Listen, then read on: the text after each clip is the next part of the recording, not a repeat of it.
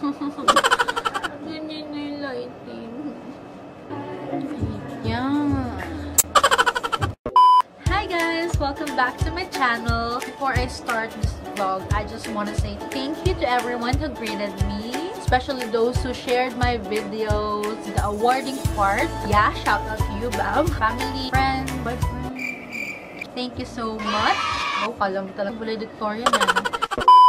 So, like what you have read on the title box below, I had my hair colored for the first time. Gusto niyo yung intro pala, kaya nyo na yung kulay. So, kahapon kasi, I already made a video about it. I vlogged about it because yesterday was Easter Sunday. And my family and I went to Antipolo to attend the mass. We had our lunch. Saka ako nagpa-color ng hair.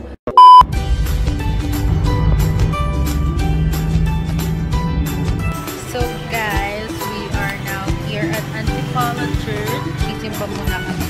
Kasi namin sa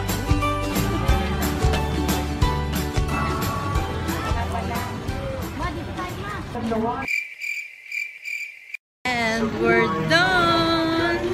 So guys, papunta na kami ngayon sa Tipolo Cuisine. Alam mo ba bakit Tipolo? Bakit? Siyempre, nasa Antipolo na. The struggle is real. Summer na tayo, no? Kaya mas maganda, may salaming tao. So guys, we are here at Tipolo Cuisine.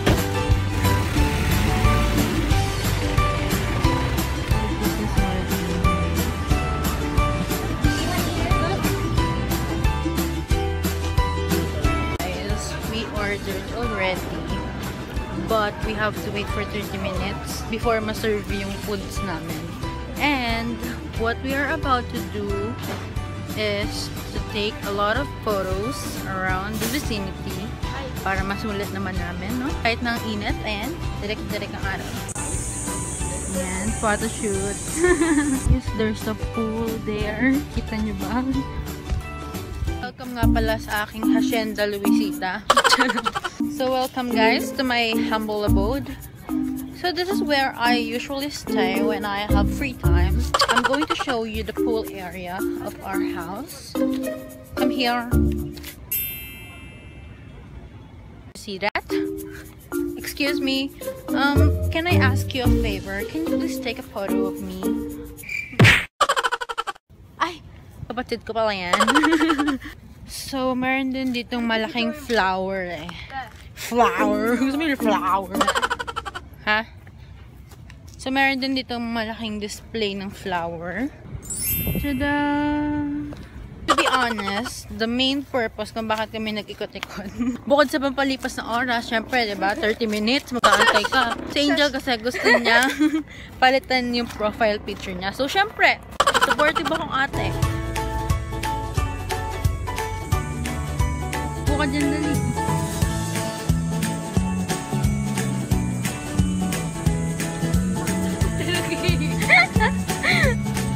So guys, tapos na kami mag-picture-picture. Nag-text na yung kapatid kong unggoy. Charot. Hindi na daw yung shake namin matutunan.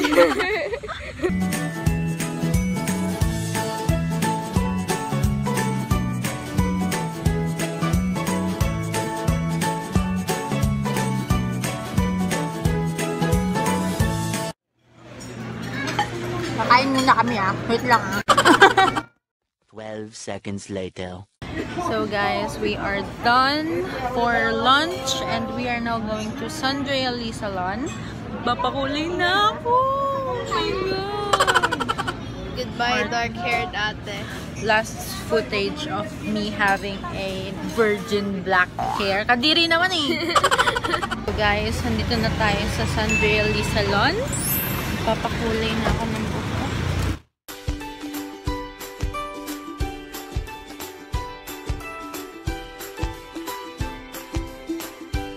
Guys, tapos na akong kulayan. Halata ba? Masyadong halata. Pero yun siya sa arawan. So, this is how it looks like indoor. Yung dito sa top, medyo obvious na siya pagka-reddish niya. Pero pag sa natural lighting, ano ba? Ayaw mo. It looks like this. Ayan. By the way, I had my hair colored sa Sandria Lee Salon sa Lilac branch nila. And if you were to ask me if it is recommended, yes, it is. Mabilis lang actually. Mabilis lang yung process. Para lang shinap ko yung hair ko. So yeah, that's it for today's video. Thank you so much for watching. Bye-bye! My V is falling till I thought that I'd feel better, and now I got a bellyache.